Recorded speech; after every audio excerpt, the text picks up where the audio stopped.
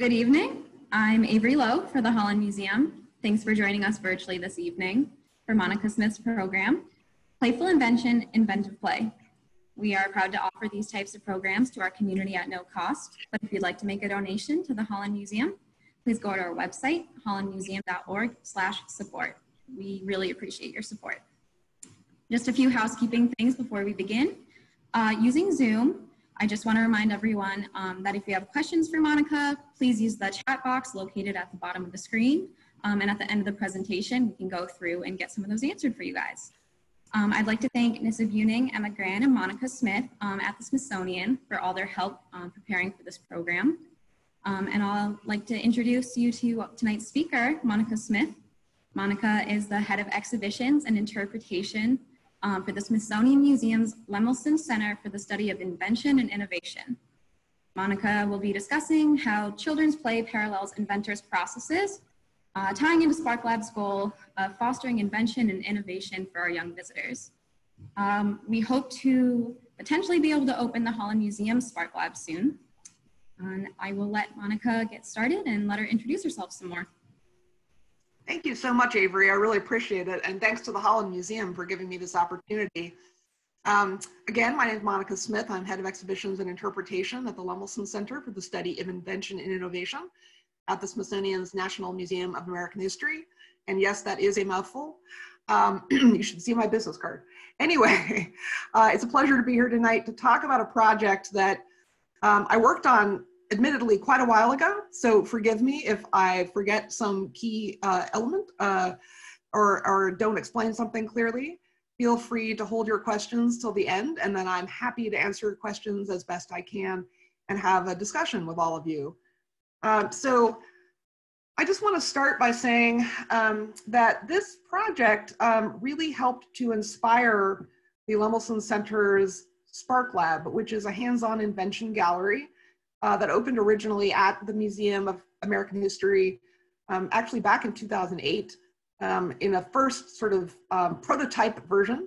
We learned a lot from that then became our official Draper Spark Lab, which is still at the National Museum of American History. I will mention that, in fact, the National Museum of American History is reopening to the public after a break for this terrible COVID virus. Is reopening on tomorrow, Friday, ticketed only. So if you were in the DC area and would like to visit us, it has more limited hours and days than it did, but it is available to visit with tickets. However, our Spark Lab is currently not open because it is a very hands-on space, unfortunately, but you can at least come and enjoy our museum.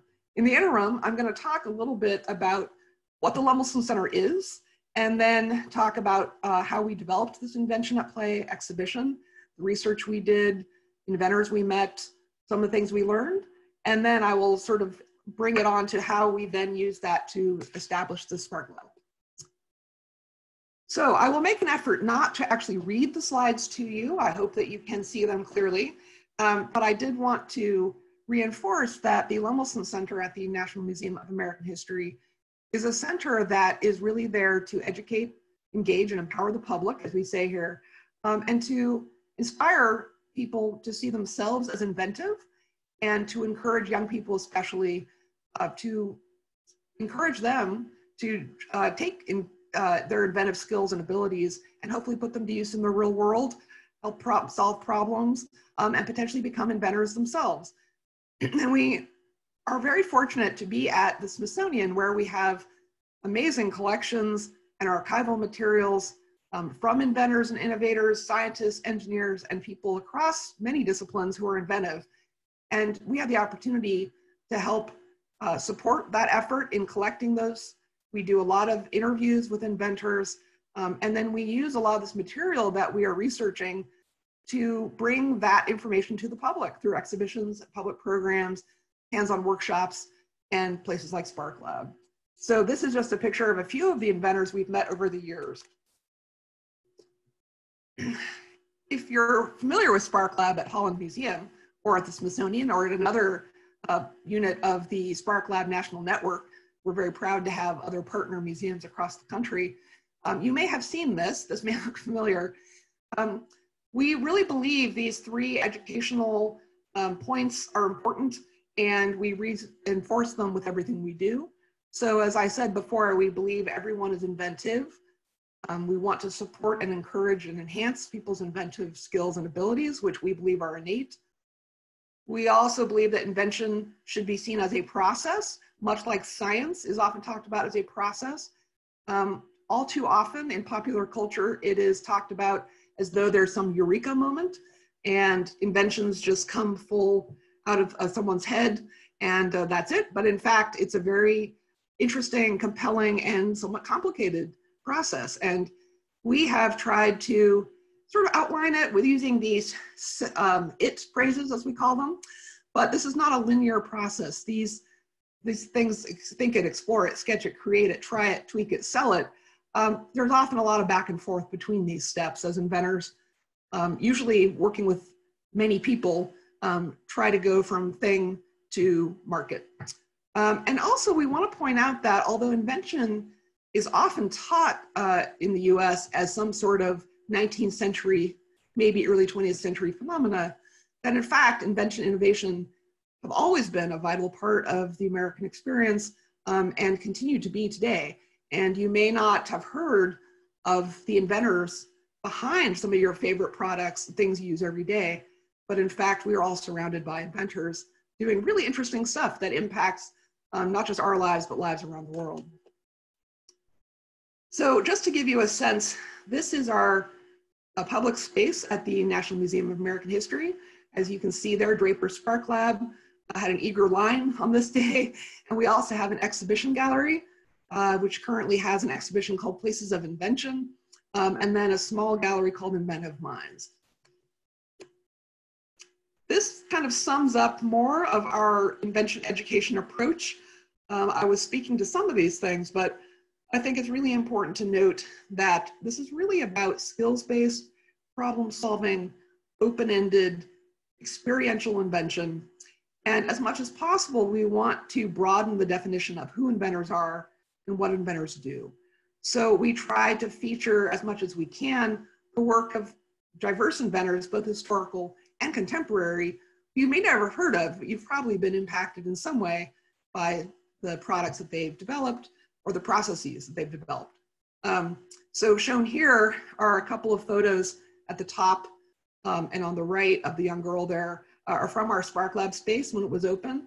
And then on the left, that's me with a very short haircut during a hands-on program that we had years ago. But we do tend to focus on families with children ages 6 to 12. But that said, I'd like to point out that we really believe that invention is for everyone. And we try to encourage, no matter their age, children and adults to participate. So we also do a lot of historical scholarship and research, as I mentioned. And I think one of the things that makes the Lemelson Center unique is how we bring together research and education so that they feed each other and inform each other. In this particular slide, you'll see at the top, that's my colleague, Carlene Stevens. She's a curator at the museum in the gray sweater there. She is showing off literally Thomas Edison's initial tinfoil phonograph. And so she is talking to visitors there. So we do have the opportunity to actually show real objects from some of the famous inventors, but also those less well known. For example, on the bottom right there, that's our archivist, Allison Oswald, showing an inventor, Manny Villafana, who was visiting us, some materials from the collections in the Archives Center that actually talk about the, among other things, the inventors of some of the packaging of places like McDonald's. So we really go from, you know, very basic, sort of all-American, day-to-day, everyday objects to some more famous pioneering artifacts. So many people ask us, well, why focus on play? What does play have to do with invention? And I think it's really important to point out that we have had the unique opportunity to interview literally hundreds, if not thousands at this point, of inventors of all ages and backgrounds in different fields about their work.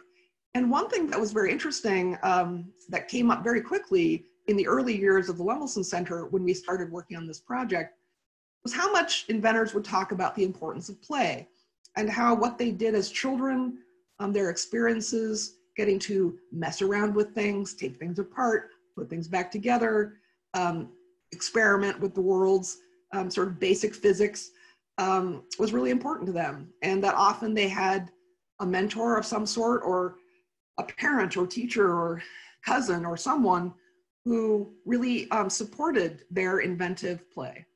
And this play-work connection, we thought, was a great way to help bridge the gap between the visitor, the public, people who often don't see themselves as inventors, and show how, in fact, we are all inventive because we all play. And through play, you can learn a lot of different skills and abilities as a child, both hands-on and minds-on, that can actually lead to a more inventive approach as an adult in your work and daily life. So here are some of the analogous types of play that we were talking about. And I think it's important here to stress that when I talk about play, I'm not talking about sort of the narrow definition of sports and games. I'm looking at this as a broader child development definition of play. And these are 4 inventive types of play that we sort of pulled out as particularly analogous to what inventors do. And we didn't just sort of pull this out of our hats. We did do a lot of research, primary and secondary research, with inventors, but also with play psychologists, child development experts, educators, and historians, to look at what were some of these sort of analogous types of play that we could feature and would help make invention more accessible and interesting and fun, frankly, for the public. So these are the types of play that we're talking about. And I think it's important to note that, you know, humans have a very, compared to a lot of species, have a very long childhood. And apparently species that grow up slowly grow up playing. It's an opportunity for us to learn about the world and get to know it's what we can and can't do, what things do and do not work, but also if we get a chance to really explore in an open-ended fashion, sometimes we discover things that someone else might not have thought of, or are more open to new ideas and new experiences. So even though the exhibition is closed, I thought it would be helpful, rather than talking in the abstract, to show you what this exhibition looked like. It was designed as a traveling exhibition. So this was when it very first opened at the National Museum of American History back in 2002. Yes, that was 18 years ago. And then it traveled, well, actually this original 3,500 square foot version and a smaller version traveled around the country to a total of 22 locations around the US and 1 in Canada. And so we had the opportunity to reach millions of people and at a wide variety of history, science, children's museums. And the project goal, as it says here, was really to get people to experience for themselves this relationship among play and invention and creativity that is so important and that inventors themselves talk about as being key to their experiences. So here are a few fun images from the exhibition. As it says here, the main message that we had for the exhibition, which clearly helped inspire Spark Lab's educational approach, is that we are all playful and inventive. And here are some pictures from actually the sort of reopening when it came back to our museum of some different groups enjoying it, including this great picture of adults on the right there in their beanies, experiencing this activity called Rocky Blocks. We had another one here in the middle with a YMCA camp where they could make a ramp using kitchen utensils and try to have the ball roll down in different ways, fast, slow, try different designs. And then on the left, we had featured one of the inventors as Newman Darby, who invented the sailboard, which is the precursor to the windsurfer. And in the exhibition, you actually got a chance to try it on land on a simulator based on a design that he himself had built to teach people how to do this, because it was the first time that people had been able to sail by themselves with one sail standing up on a board. So again, I don't want to belabor the exhibit too much, but I think it's important to talk about sort of the approach that we took and sort of the main points. So We, of course, wanted to feature historic and contemporary inventors. As I mentioned, we tried to feature many who are diverse and maybe not the inventors you think of. To group their stories, we decided to use inventive themes, things that inventors themselves had discussed as important ways of approaching invention. One, such as shown here in the upper right, was borrow from nature. A lot of inventors are inspired by nature. And that wall that you see there had little red knobs. And if you open them, you've got stories of inventors who were inspired by the different animals and plants that are shown on that picture. We also have this area down below called Recognize the Unusual. And we had other themes, which I'll talk about more in a bit. In addition to these, we had this Invention Playhouse with activities like you saw in the previous slide. And we had Shape Your Thinking Through Play, which offered a chance for us to actually show, among other things, some videos from the inventors and historians and psychologists and child development experts that we had interviewed, along with some quotes from inventors about what they played with as kids and how it influenced their work. So these are the main inventors featured in the exhibition. We had one sort of highlighted inventor or group of inventors in each of the thematic theme areas that I mentioned, thematic theme areas. You understand. One up here in the upper left is Stephanie Kwolek, who invented Kevlar at DuPont. She was in the area Recognize the Unusual. She represented that because she was doing some testing on essentially early polymers and had this polymer that acted kind of funny, not what she expected. And so she convinced some people in her lab that they should test it. She thought it had some unusual properties. And it turned out to be incredibly strong, but lightweight. And Kevlar became a key material for all sorts of things in our lives, from bicycles to things like bullet-resistant vests, to your canoe, to sports equipment, to lots of products that we just take for granted. And yet this woman was really pushing the barriers of being a woman in chemistry when she came up with this invention in the 60s. Down below her is Newman Darby, who I mentioned as the inventor of the sailboard. This is a great photo of him that his wife took as he was testing out his first version. As you can see here, it was a flat, it looked almost like a door. It's a scow. And he was testing it on a lake. So at the time, he saw it as more of a lake, calmer water, a kind of sports equipment, not so much what we think of now with windsurfing on the ocean. But there's some great video of him testing this out. And as I said, we also had his a version of his simulator in the exhibition so you could try it out yourself and see how hard it was. In the middle there, you see this large group of people. One of the reasons we included a team like this is we really wanted people to understand that a lot of invention happens in teams. We have a tendency in the US to focus on independent individual inventors, but in fact, most inventors, even Stephanie Kwolek, for example, worked in labs with a lot of other people. In this case, the IDEO product design team has designed a lot of our kind of everyday objects, but you don't know about the people, you just know about the objects. And so they also teach their inventive design process to other companies, which was great because it meant we could really talk to them in depth about their process, about what they've learned about invention, and then had the great opportunity to actually follow a project they were working on, where they were designing a stroller at the time. And what was great for us as historians, as well as people doing an exhibit, was that they allowed us to keep some of the prototypes that they built along the way, and to be able to have literally from their initial research, where they watched people, how they used strollers and all that, to the final product.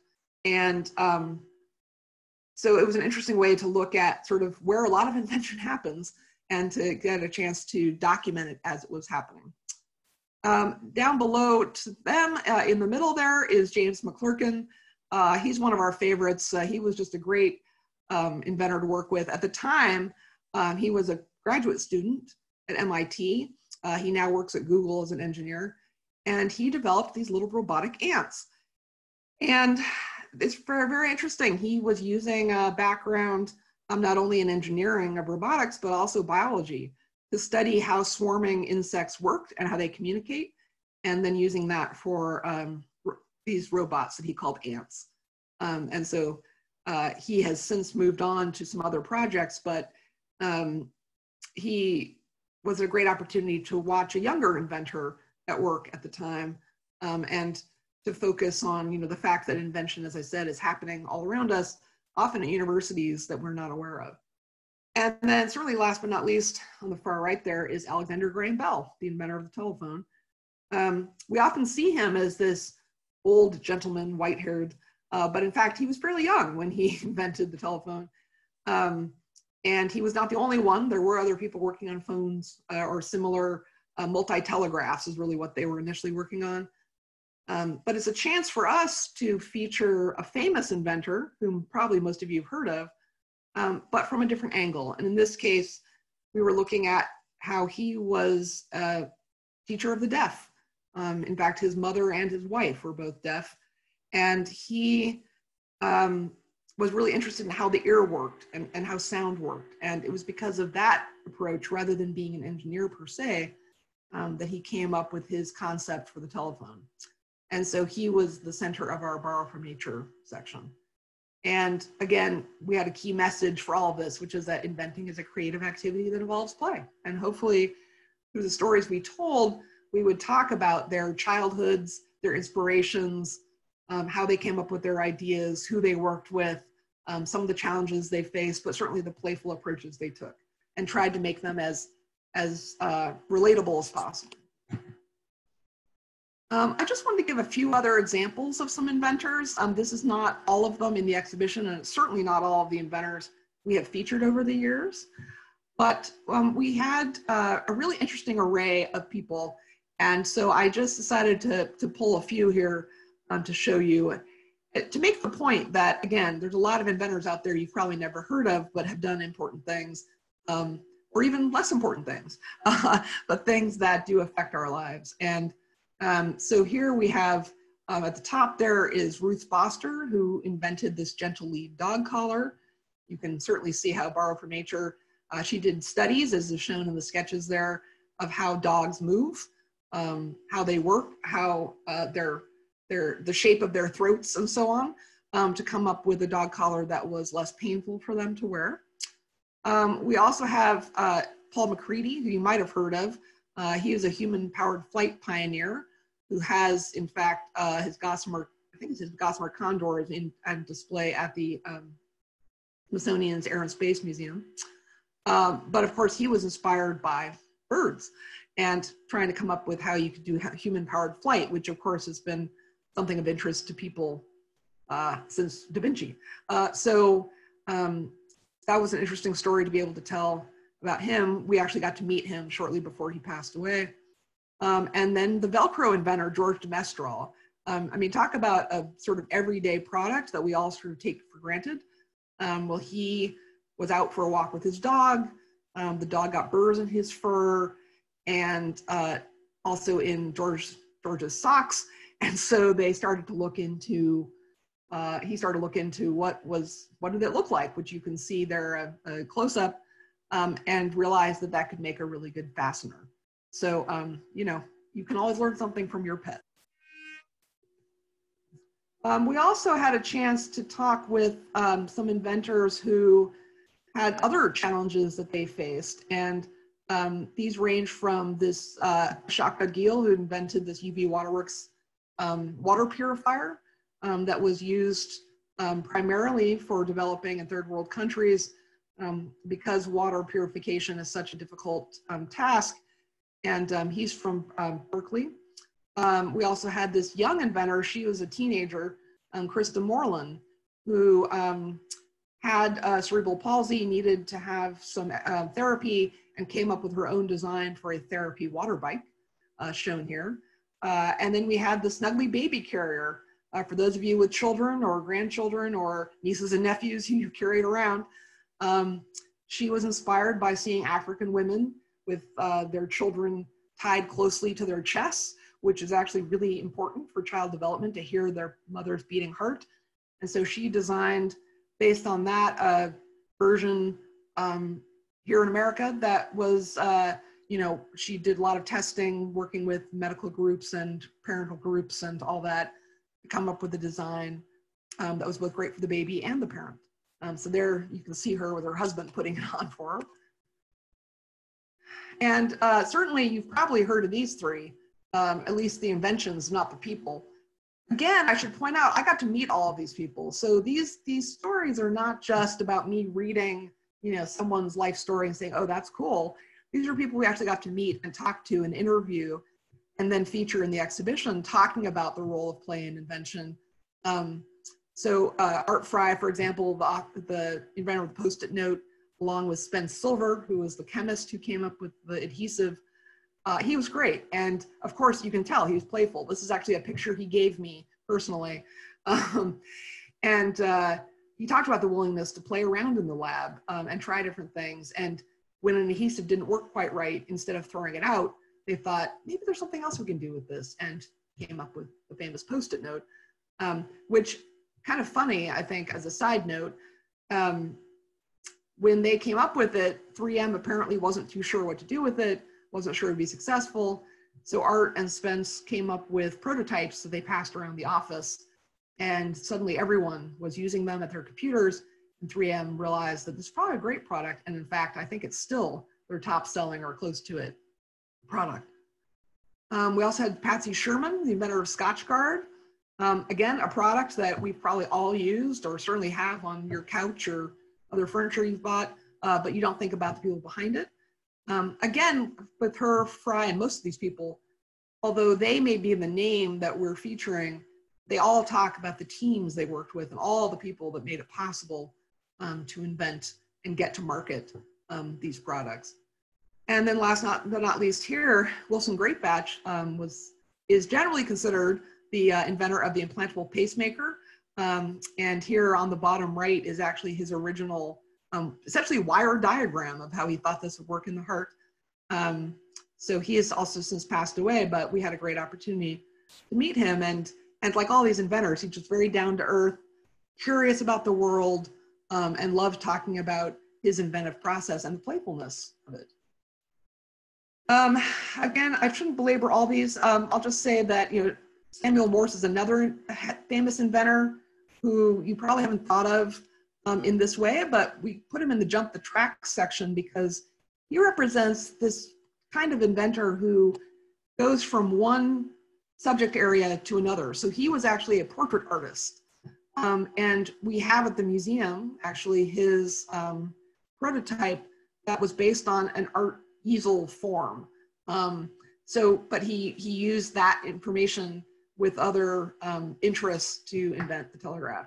Similarly, head skis inventor Howard Head was an engineer who wasn't a very good skier and basically wanted to come up with a better lightweight ski that he could control. I just wrote a blog post about him if you're interested on the Lemelson Center website.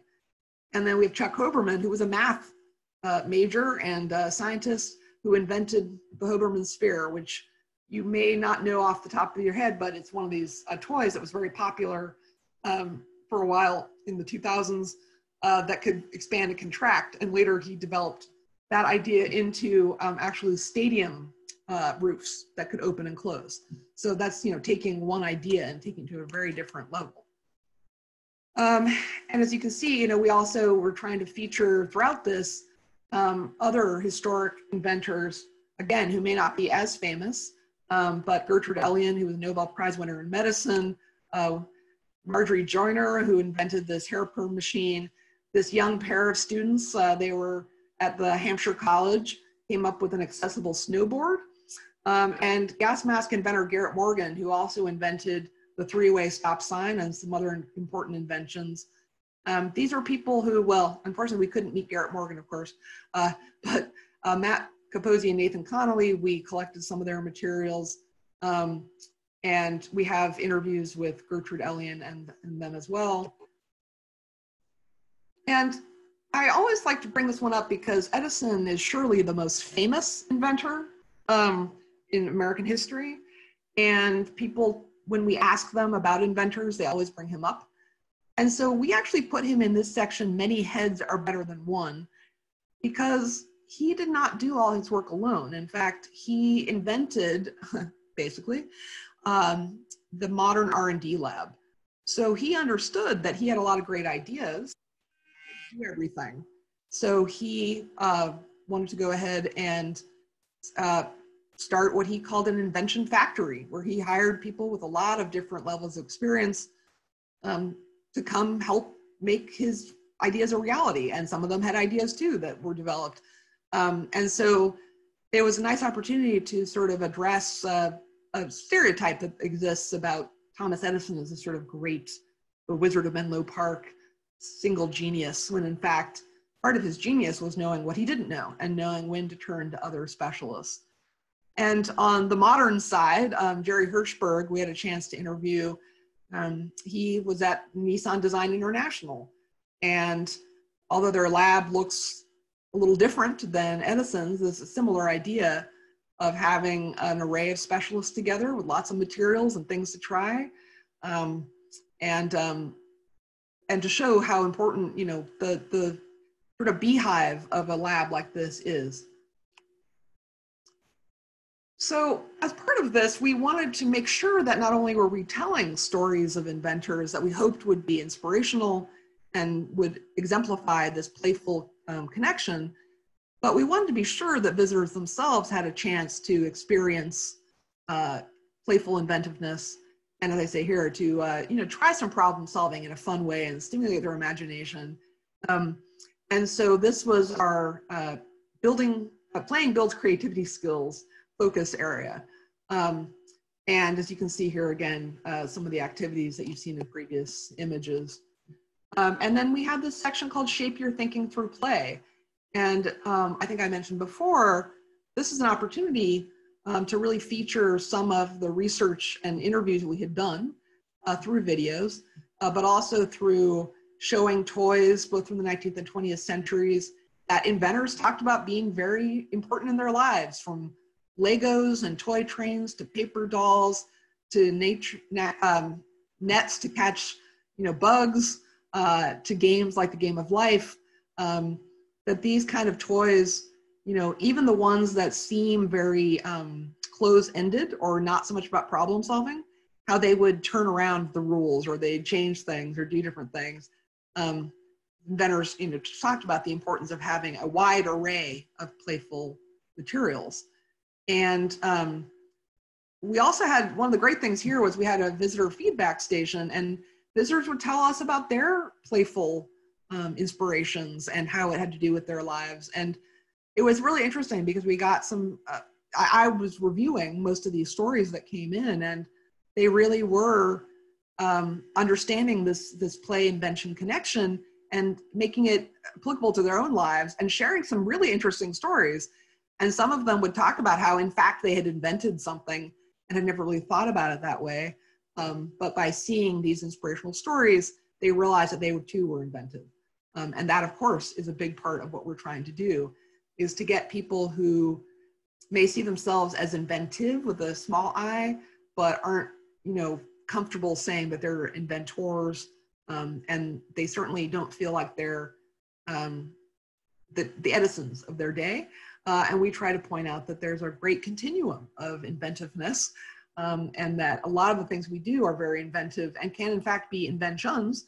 And it doesn't mean that we have to be an Edison to do it. So, you know, why do this? Well, as I've, you know, said, and hopefully through some of these stories, you're getting the sense about how important it is to play, that humans, particularly children, learn a lot of skills, both physical. They learn about the properties of the world by playing with sand and water and leaves and all that. They learn how to build things, right? They learn something about physics as they try to put together, say, a bridge or a fort. But they also, you know, learn to sketch and draw and be able to express their ideas. They learn a lot of hands-on skills with tools, And in fact, today, many inventors talk about their concern that kids don't get enough time to really play with stuff, like the basics of the world, that too much time is spent in front of computers. And although computers are an excellent tool and one that we all need to learn in this day and age, they don't stand in for the physical world and that kind of play in nature outside. So a lot of inventors we talked to themselves expressed how much playing outside and with stuff and in the real world and hands-on experience really made a difference. And we're trying to encourage that. And so of course in this exhibition, we tried to focus on not computers, not technical stuff, but things of the real world, you know, fun stuff from tessellation puzzles shown on the left that you could make with a mirror there, and you could make different designs and as it says, make or break a pattern, but also to take materials that were very basic and make them into various kinds of pinwheels, but get to test them against these fans shown in the back and really see what they could do. What was the, what are the nature of the materials? Some were harder to spin than others. It gave a chance for kids to learn kind of what to look for and then think about how they wanted to solve the particular problem they saw. And again, we also wanted to make sure that kids could do it alone, but also that it would encourage this intergenerational play. And that is also something that a lot of inventors talk about. It's great to play on your own. It's great to play with your friends, but it's also really wonderful to have, as I said, a mentor, a parent, a guardian, a teacher, or somebody who can share those experiences with you, and you can learn from them and they can learn from you. Ideally, the parent or the adult is not leading, but is following the younger child. That helps with the child's development and confidence that they can do it. So for the people you know, listening who are work in museums or in education, either informal or formal education, we want to encourage you to think about how you can do playful activities yourself that can help support and foster inventiveness. So I put together from some past materials some of these questions about prototyping, things to think about as you're prototyping. And I mention these in part because you'll see, for those of you who are familiar with Spark Lab, that these are a big part of the development of Spark Lab activities as well. And so, you know, one of my favorite terms here, which I included from the Museum of Science Boston, is calling it productive struggle. One thing we know from educational experience and just watching people in Spark Lab and in this exhibition is that people need to be hard enough that it makes it something that they want to sort of keep trying, and that it's not just too easy, they can just do it and walk away. But if you make it too difficult and too frustrating, that they also will just give up. So you want something where they can continue to do the steps I talked about in the beginning from Spark Lab, to think it, sketch it, try it, tweak it, and so on. So, you know, this is something to test for. And the pictures here on the far left and far right are from our prototyping of activities. So for Invention at Play, this is what we did too. We took some of these activities that we were developing out on the museum floor and asked visitors to try them out, and got their feedback. And things like the sailboard simulator there on the right, I remember, you know, when we first tested it out, it was just too hard. People were falling, people would get frustrated, and they'd give up. And they weren't sometimes sure exactly how to judge success. So we came up with some different, both mechanical aspects of the activity, but also signage and other things to help them feel smarter and better, but still make it hard enough that it became sort of a fun challenge. So, you know, as I was saying, I think it's important that when you talk about play, it's not just about sports and games, but it is a sort of generous developmental approach of thinking about what are kids learning. It's not just messing around. It's not just pointless. Think about what are they learning about the world, about themselves as they play either alone or with friends. Consider a range of activities. People are different, right? We all have different learning styles, different approaches, different things that make us comfortable or not. And play often actually can have a scary or sort of unfamiliar element. That's what makes it engaging. So think about a range of activities that can fit different people's playful experience and comfort. As I said, prototyping is very important. And you want to design things that are not only accessible and fun, but also sort of aesthetically pleasing. And people are drawn to things that look attractive. It doesn't mean it has to be finished. I think a mistake we often make is thinking everything has to look perfect. It's not that. It's just you want it to be sort of bright and engaging and sort of calling your name to come play. So as I say here below, we're looking at, when we talk about playful activities, we want them to be engaging the body and the mind, deeply satisfying, and something that both adults and children enjoy doing. So all of this is to say that this research that we did, both primary and secondary, with researchers, with historians, psychologists, and visitors themselves, led us to realize that we could do more with this. We could build on some of the lessons we learned from Invention at Play. And we had the great opportunity, coincidentally, to take over a space at the American History Museum after the renovation that happened, as I say here, between 2006 and 2008. The museum closed for renovation. And when it reopened, we were given the opportunity to take over this space on the left that you see there that had been previously the hands-on science gallery or area. And so we made it a hands-on invention area. And this was our first attempt, sort of our prototype, to see how this worked. And we learned a lot of great lessons from it. As you can see, we had on the right, you can see sort of a science lab bench.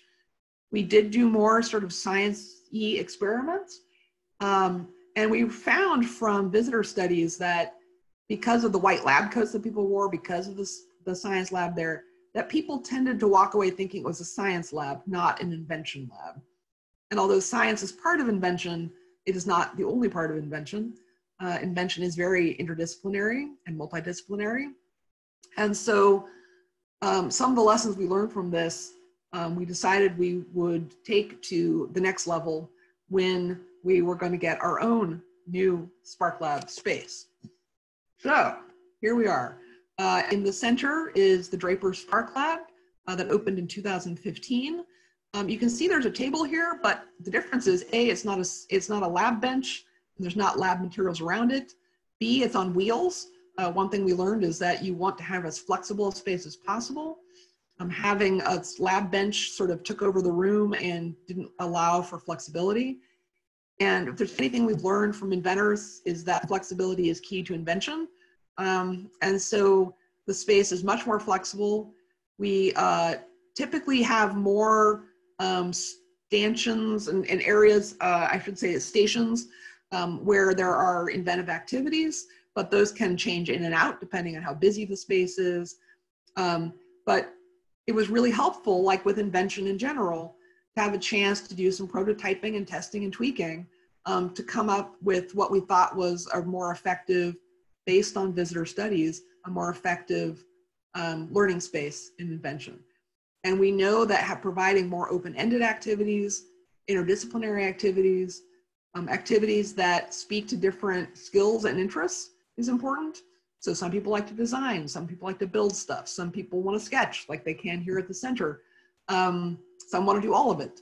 But it's an opportunity to provide for families a really interactive, inventive experience that hopefully isn't so high tech or unusual that they can't take some of those lessons home and do follow-up explorations, hopefully at home.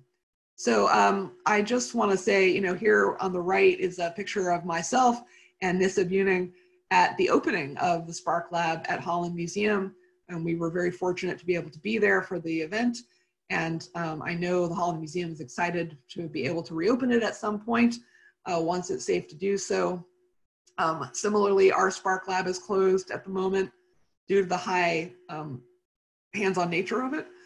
But we're excited at some point to be able to reopen that too, and to have everyone get to experience the invention process as we have outlined it here, and to see some of our wonderful volunteers and staff back, like you can see there in the lower left. we've been really fortunate to have this space to be able to try lots of different things. And in fact, we look forward to using it also as a prototyping space for our next exhibition, which is, I didn't make a slide for, but it's called Game Changers. And it's about sports and invention, and really looking at how can we use sports as a sort of easy access point, much like play, to get visitors to see themselves as inventive and to have inventive experiences at the museum.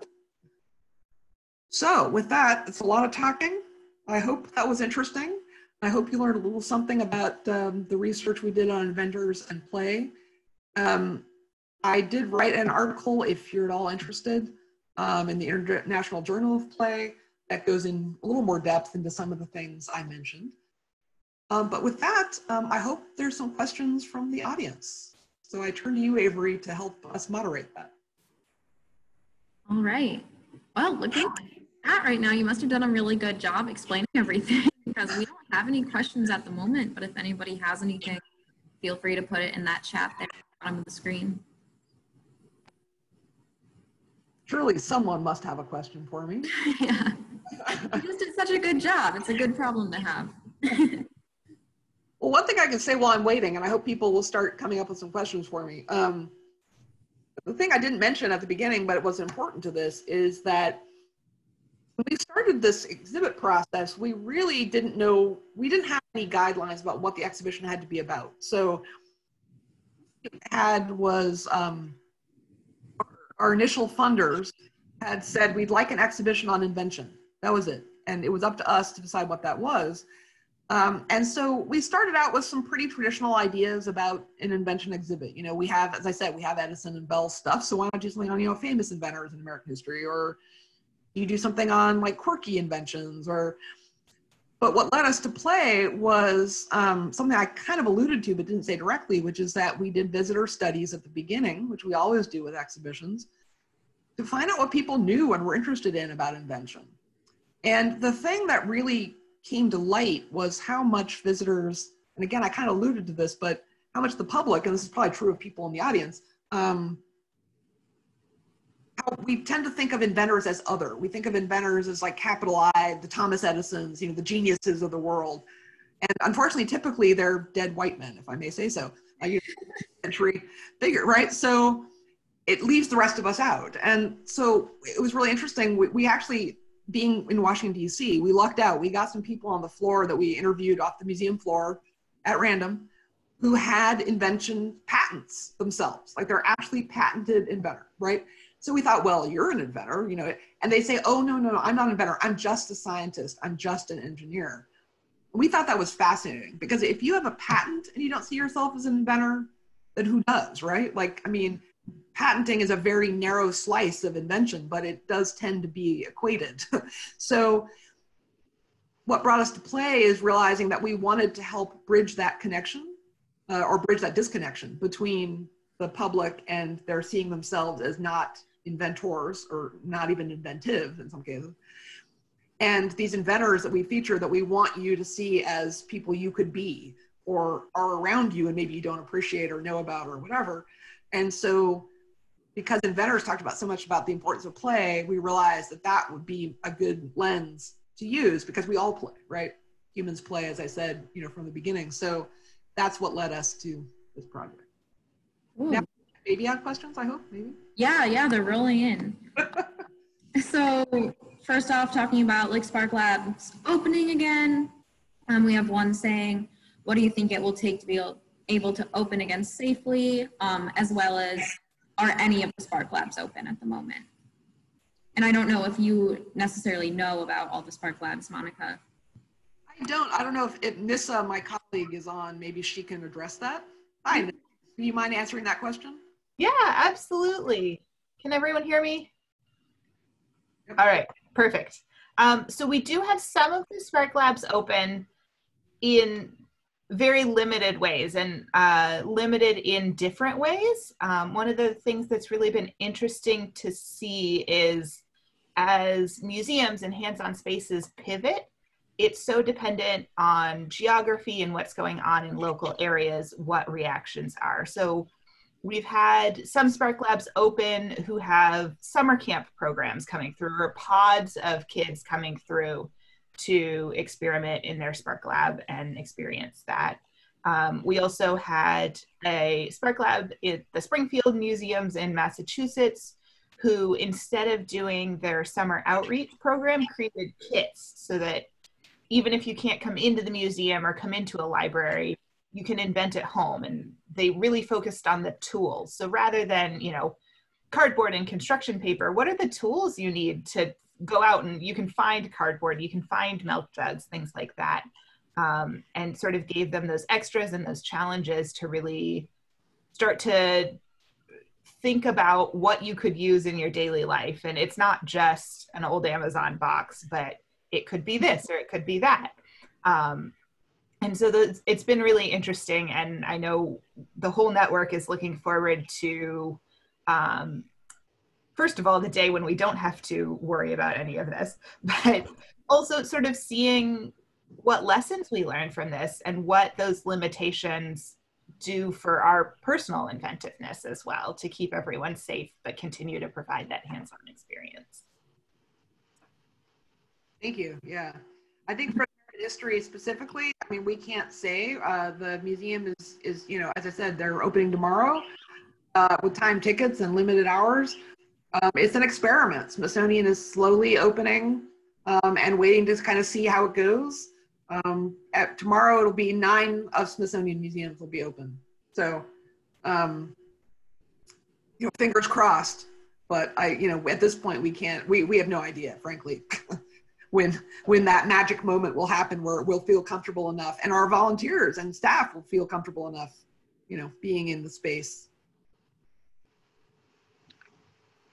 Okay, looking at the chat, here's one that says, how is the current growing trend of digital and mobile games kind of over face-to-face play? How does that fit into the space of playful invention? Yeah, that's a complicated question, more complicated than you think. Yeah. There's a lot of studies, you know, continuing to be done about digital play, the successes, the challenges, the dangers, the positives. I think like any kind of play, you know, there's one size fits all, and it doesn't mean that, you know, all digital play is bad. I think, in fact, there's a lot of studies that show that the complex games that are available now allow for a lot of problem solving, a lot of creativity of coming up with, you know, things that you can do or new rules or new, you know, that hand-eye coordination, of course, is a big one for video games. There are things that are useful. I think what I would say, based on my experience of talking with inventors, and I would say inventors of all ages, including young people who themselves love playing video games, is that it can't be the only thing. As one person put it, you know, you can build a bridge on CAD, for example, but if you have really no idea how the real world works or what physics can do, and you've never tried to build anything, it doesn't mean that that bridge on the CAD is going to necessarily work as well as it could, or you know, that there's just certain things that you learn. And I think most of us can look back at our childhoods, no matter what your age is, and think about the opportunities where, you know, you built something outside, or you made up a game with friends, or, you know, there's a lot that you learn that's not only the social and, I mean, the physical and sort of mental stuff, but it's the social, right? So it's the, how do you negotiate, you know, certain things. And yes, some of that can happen on digital games, but there's just this concern that, you know, it's too much time in front of the computer. And I think any of us who are currently, you know, teleworking and constantly on Zoom can attest that it's tiring on the eyes and the mind, and that sometimes, you know, a walk outside, a walk in nature is really restorative. So it's a balance. You know, it really comes down to, as cliche as it sounds, in this day and age, you know, you can't, and you shouldn't avoid digital, right? I mean, there's a lot of life that depends on it, and there are skills.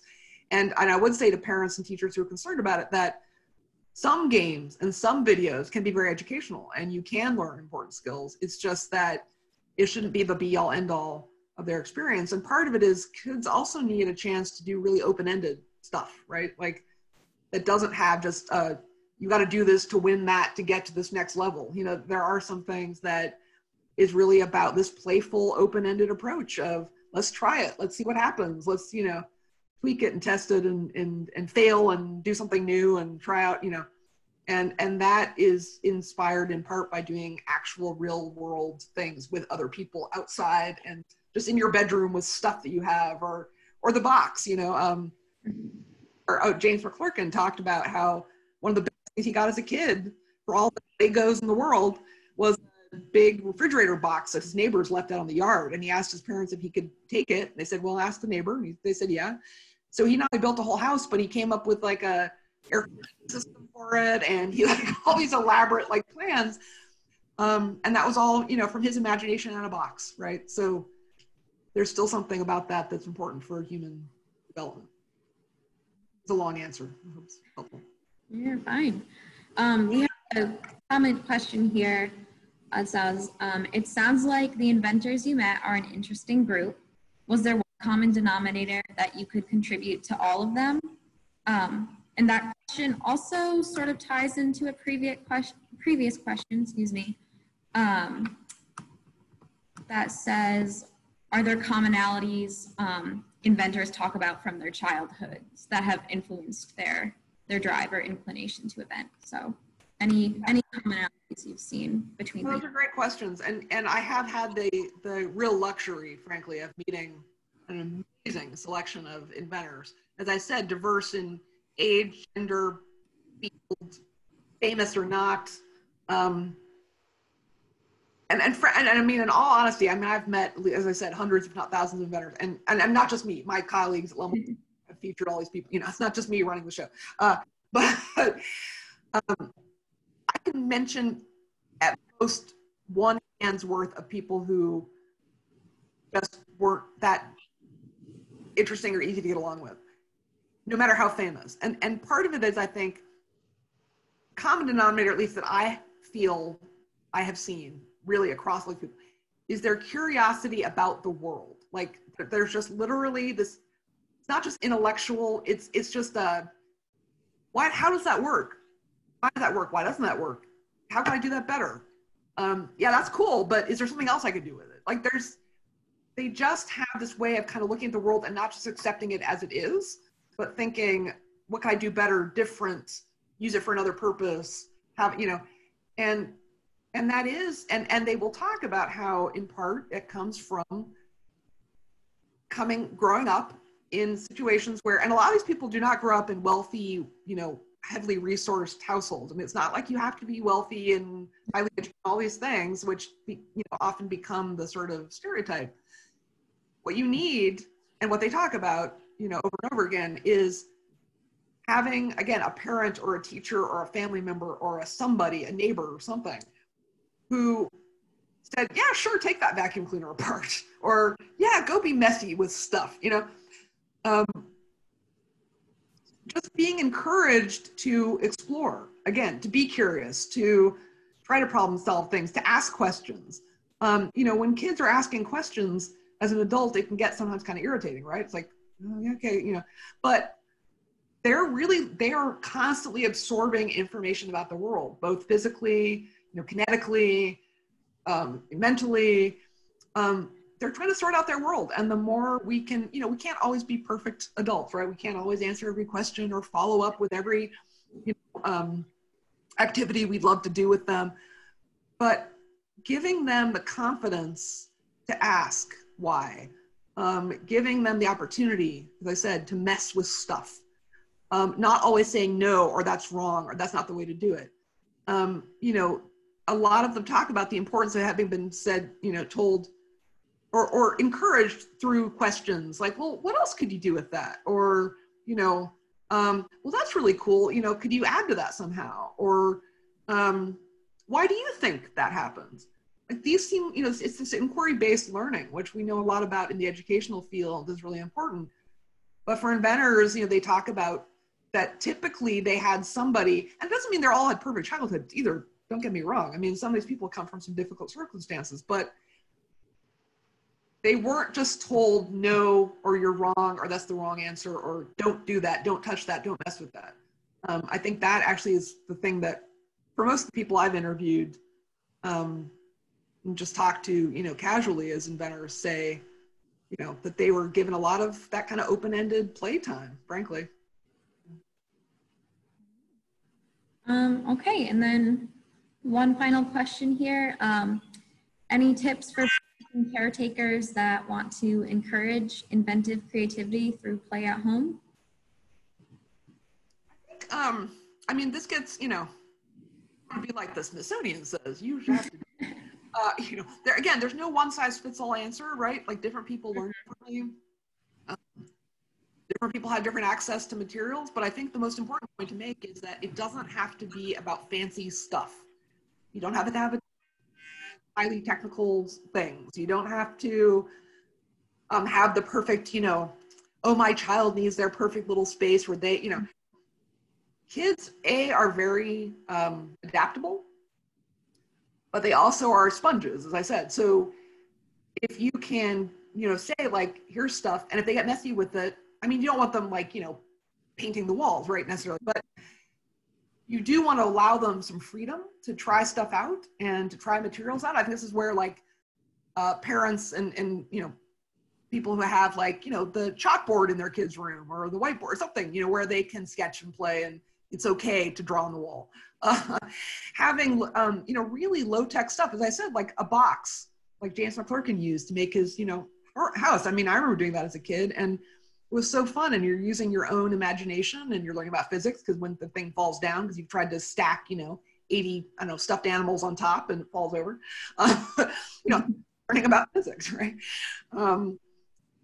It's really about being given options as much as possible. It can be low-tech stuff. As I said, it can be stuff around your house. I mean, one activity that I love doing, and I've done it with, I did it with a group of 5th graders in Wyoming. I've done it with a group of elderly historians. I've done it with families. It's called Grab Bag Inventing. And it is uber simple, but it's a great activity. And basically all you need is a bunch of really basic stuff. And it can be from around the house. It can be from, you know, the craft store. But like, for example, when I did it in Wyoming with these kids, I took bags because I was teaching a class, paper lunch bags. And in it, I threw in some stuff from literally from the grocery store in Casper, Wyoming. I just went down the aisle and was like, okay, we got straws. We've got, you know, paper clips. We've got rubber bands. We've got some cups. We've got, you know, some assorted things. I had a few craft materials with me I threw in. But, you know, again, a mix of materials. As I'm saying, like providing some options is good. But it's just, you know, really basic stuff. It does not have to be something fancy or expensive. And you put it in the bag and you go to the group and you put them in groups. Actually, I think having kids working together is really important because they learn how to, like inventors do, work on teams, how you know, negotiate, and different people bring different skills, right? They bring different perspectives and different talents. So I often would break them up into, say, groups of, you know, 3 to 4 and say, okay, here's your bag of stuff. Come up with a problem you want to solve and then build a prototype out of this bag of stuff. Go. Now, a lot of adults, frankly, have a hard time when they start because they want the right answer, right? Or the perfect thing. Kids get it, though. They just jump right in. No problem. But I've done this with adults, too. Like, just do it. So they'll come up with a problem, and then they build it out of this stuff. And then have each of the groups describe, you know, what the problem was and why, what they did, right? That's great alone, like just that, like just thinking, you know, literally outside the, well, in this case, outside the bag, right? And, but the thing I love doing then next is then saying, okay, you know, if you have people, I mean, you can do this in groups of 2 as well, but you know, obviously need people, to say, okay, now everybody pass your invention to the next table. And now the next table has to try to figure out, how can I improve on this invention? Or can I make something different out of these materials that they just did, right? So, and that's when sort of the aha moment, really, you can see the light bulbs like going off, because if they've been listening, and this is also key. But even if they haven't, sometimes they'll just come up with amazing stuff, because even though it's the same materials that they had previously, the person group next to them did something completely different with it. And that is where you go, oh, right. Like, we can all take basic things in the world and see them differently and use them differently. And it's just a really simple way to get kind of those synapses firing about, you know, that there isn't like a set answer for everything. There's not a set end goal. Like almost anything you use, you can use in, you know, probably hundreds of ways that you didn't think of before, because you just said, well, this is a paper clip, so that's a paper clip. You didn't say, oh, well, I could use this as a hanger. I could use it as a, you know, that kind of thing. So that's just one example. Awesome. Great. Any other questions? I think I've gone through everything in the chat. If anyone has anything else, put it in the chat now. Well, I just want to thank everybody for taking the time and listening in, and I hope this was interesting. It's always weird to do these on Zoom because you don't really get a sense of the vibe. But I put my email on there because if you do have any follow-up questions, comments, I'm definitely more than game to get them and respond. And again, there's this article I wrote. I've also written another book chapter more about the exhibition development. But anyway, if you're interested in any of that, I'm more than happy to chat. Perfect. Well, thank you, Monica, for taking the time to be with us tonight. Really appreciate it. Thank you, Avery. This was great. Question, will the webinar be offered via video? Yes, we will have this posted on the hollandmuseum.org website, so you can find it there. Yeah. Yeah, so thank you, Monica. We had a really good time. Again, if you'd like to make a donation to the Holland Museum so we can continue to offer these kind of programs, please go to our website, hollandmuseum.org/support. And then join us again for another virtual program we have coming up called A Precious Fragile Treasure, Our Vote, with Professor Fred Johnson from the Hope College History Department. This will be a virtual program on October 8th from 7 to 8:30, so same time. And you can go to our website, hollandmuseum.org, to sign up for that, and they'll send you the link to that program the day before the event. And then help support the Holland Museum by taking part in Giving Tuesday on Tuesday, October 20th from 4 to 8 p.m. You can go to the Noodles and Company on James Street here in Holland, Michigan, for those who are not from here. And they're going to offer 25% of their qualifying sales to benefit the museum when patrons order online. So we super appreciate that. You can see our website for more info. And then the museum is open again to the public. We're super excited with new hours, Monday, Fridays, and Saturdays from 10 a.m. to 5 p.m. And be sure to join us on our free second Monday of the month coming up on October 12th, and that's from 4 to 7 p.m. Oh, sorry, I just saw one random question that popped up. Can you tell me more about the Holland Museum? Well, we're a small museum here in Holland, Michigan. We have Dutch art, history, and the Smithsonian Spark Lab.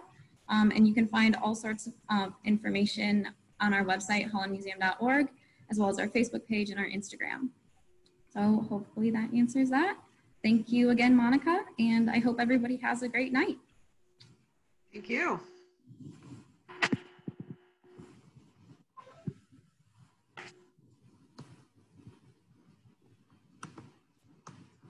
Just now. Oh. Are we back?